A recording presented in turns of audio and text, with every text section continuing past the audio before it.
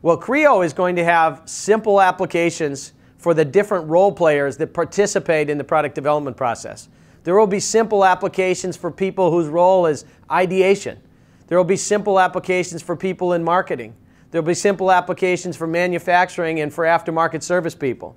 And they're all going to be able to work in a 2D mode or a 3D direct modeling mode, whichever they prefer, but they're going to be able to communicate information back and forth with the power users who might continue to love the 3D parametric modeling mode.